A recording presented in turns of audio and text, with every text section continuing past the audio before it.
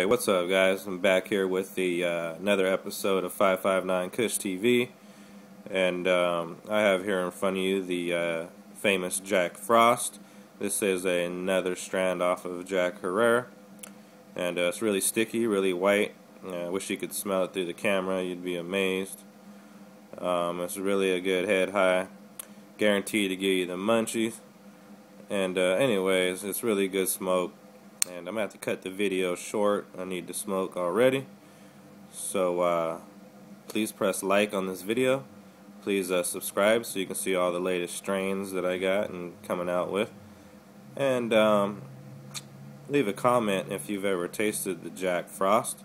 If not, tell me if you think this nug looks good. And again, I'd like to hear your response in the comments, so please leave a comment.